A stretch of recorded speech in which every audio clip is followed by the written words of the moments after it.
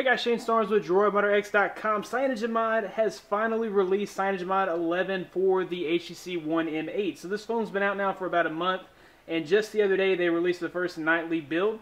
Big shout outs to the Verizon maintainer Invisible. Now you guys may be confused if you head to the CyanogenMod download link, as there are no variant specific files. So basically the way this works is a unison build. It'll flash on all variants. On the Verizon variant and all of the variants, of course, you have to be rooted with S-Off, bootloader unlocked, and a custom recovery install.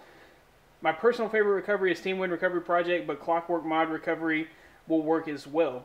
So what you want to do is head to the link in the description. You'll grab the CyanogenMod Nightly. Go with the latest Nightly. This one was downloaded on May 5th. And then you want to make sure that you pick up the G apps while you're grabbing that file. Like I said, I'll be sure to have links to both of those in the description. Then you'll power off your device. Before you power it off, make sure you go into Settings and Power, and make sure that this fast boot is unchecked. You might be able to boot into the H-boot mode if that is not unchecked. So we'll go ahead and power down. Okay, once we're powered off, we're going to hit volume down and power. That should get us into the H-boot mode, which it does, and then you'll scroll down using volume down to recovery, hit the power, and that will boot us into TeamWin Recovery Project or whichever recovery you have installed on your device. Okay, so from here you just want to make sure that your files are on the SD card, and they are. So like I said, you need the CyanogenMod 11 file and also the GApps KitKat version. Okay, from there we'll wipe data, cache, and Dalvik cache. Give that just a few seconds to do its thing. From there we'll go back and we'll install CyanogenMod 11. Make sure that that is what you're flashing. Of course, you could have hit the button to add a file, or you can just flash the GApps after CyanogenMod finishes.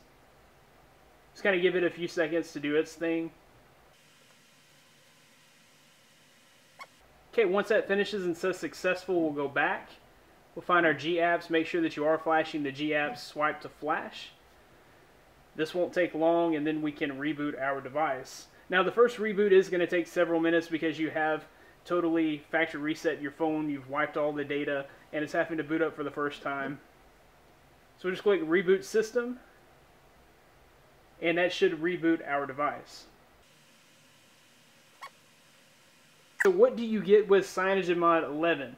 With CyanogenMod 11, you do get full AOSP Android. So this is the vanilla version of Android. It's just how Google meant for you to have Android on your device. There is no Sense 6 present at all. So if you're accustomed to looking at blink feed on a daily basis, you're not going to be able to use that anymore when you're on CyanogenMod 11. All of the Sense 6 camera features are gone, which CyanogenMod has an excellent set of camera features, so you're really not going to miss much. You will probably miss the U-Focus and the 3D effects because this CyanogenMod does not make use of the dual cameras on the back of the phone, so that's one thing to consider.